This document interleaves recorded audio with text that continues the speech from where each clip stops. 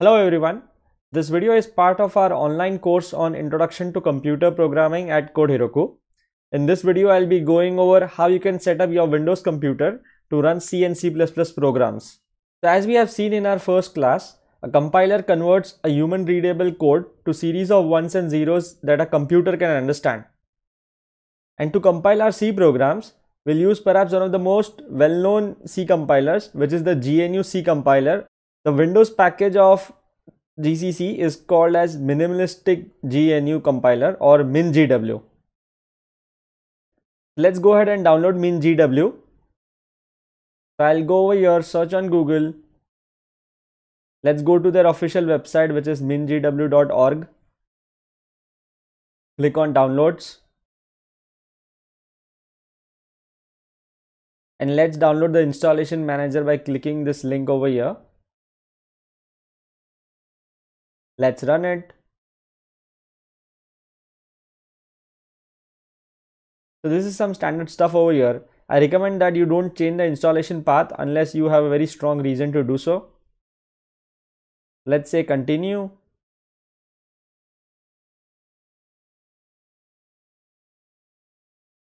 Over here, we only need the MinGW C compiler, which is the MinGW base. And just to be future proof, let's also download C++ compiler.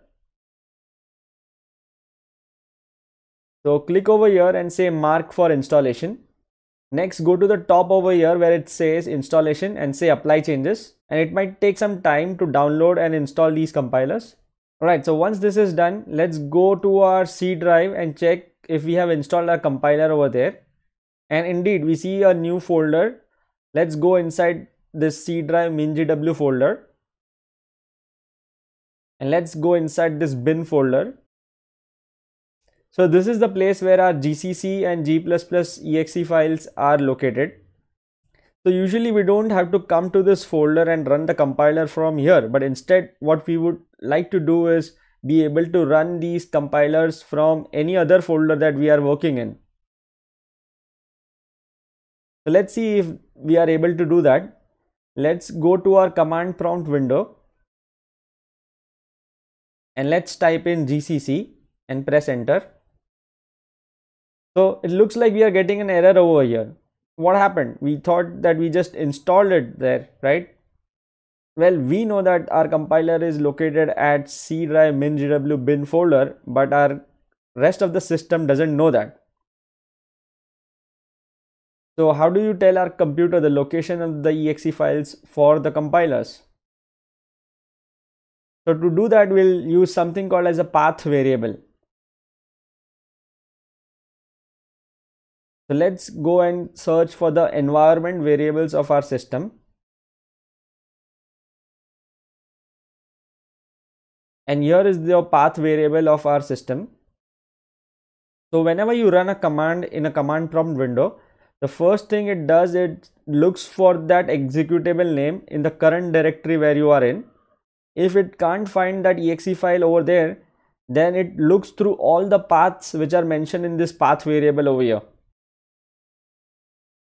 Let's copy our C drive MinGW bin path and add it to this list of path variable. And say OK, apply.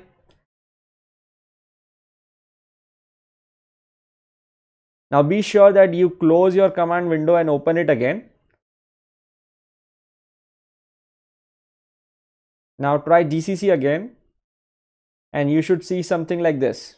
Even though it looks like an error, all it is saying is we haven't provided the C program that we want to compile, and that is fine.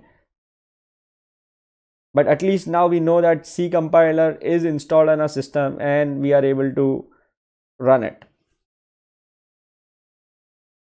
So this is the file where I have written my C program. So let me just go ahead and open this in Sublime Text.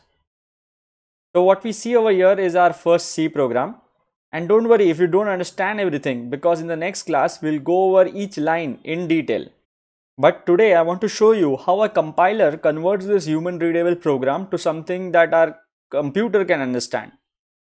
So next I'll open my command window and change the directory using the cd command. to go to this folder where I have stored my file. So now we are in this directory. Next, the name of our C compiler is GCC. So I'm going to say GCC. Let's give the name of our file, which is hello.c, and a bunch of flags. And let's name the output file as hello. So I'm going to say -o hello. Let's press enter and run this command.